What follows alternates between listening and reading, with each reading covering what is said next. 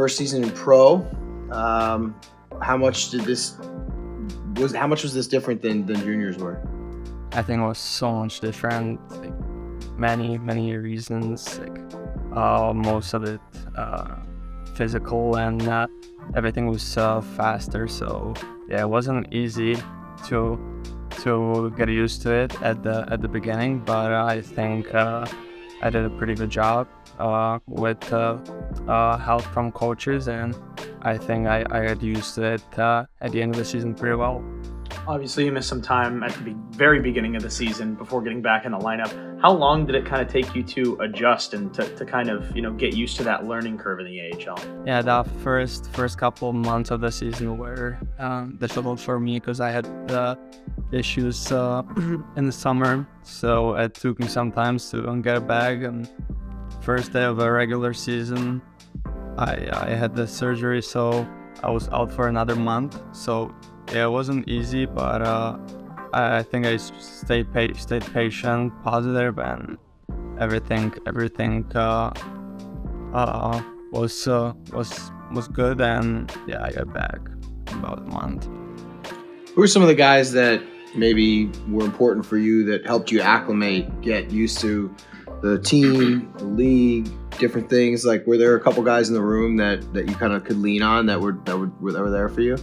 I think everyone. I think we had such a good group of guys here. We were good friends off the ice. So yeah, I was spending most of the time with the younger guys, with the other rookies I lived with. So I would probably say those guys, the other European guys, but also the guys like Thomer, Tynes, Lias, Carl. They were very nice to me. What was it like playing on a line with Nate Thompson for a while this year? I think he assisted your first goal too. So, what was it like playing with him and learning from him? It was great. I loved it. I think I learned so much from him, especially in the playoffs, playing with such a great player with a long career in NHL, playing with him on the same line in playoffs, which is totally different hockey. I think that helped me a lot, and I can build on that in next season. Coaching staff was pretty complimentary of you as far as working hard, staying late after practice, trying to work on different things. As you kind of start the summer, what's your schedule like during the summer? What do you try to do? What are some of the things that you might try to work on as you have some time to decompress here? I'll probably adjust my game overall. Obviously, the shot and offensive skills, but also the defensive part of my game as well. I know that it was a while ago and it was for a very short amount of time, but how much do you look back and rely on that very short window when you were here a couple years ago in 2021? I think it was a great experience for me to be here 3 years ago, because fortunately our season in OHL got canceled, so I had I played in Slovakia, but it was different than playing here overseas. So when I got the invite and had a chance to just be with the team and I played 2 games. I think it was great for me. I've learned a lot. Even like last year in OHL, it was very helpful for me to see how the AHL level is and what I have to improve to be an AHL player. What was your favorite part about being in LA, being in this area, as opposed to the winters in Canada? Not the same when you're up in junior? Yeah, the weather was great. I remember when I was in Kingston, we had this snowstorm almost every other week. So being able to go to the beach almost every day, it was unreal. I know, this isn't, I guess, particularly a Rain question, but towards the end of the season, Shane Wright was playing with Coachella Valley. What was it like getting to play against him? It was fun.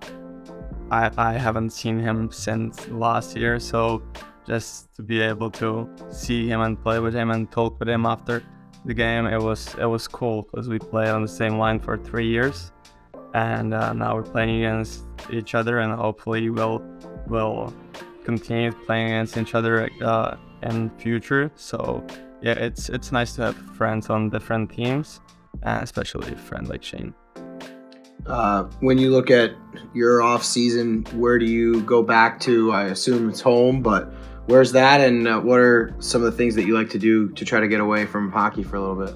Well, I'm going home to I'm joining the national team first this week, so I'm gonna battle for a world championship spot first. So I'm really excited for that, because I'll probably play my first national team pro game in my hometown, so that'll be really cool. And after that, probably just take some time off.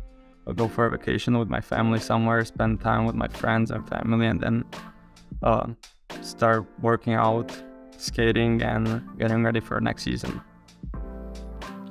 Well, you just touched on a national team. I mean, you said obviously it's going to be cool.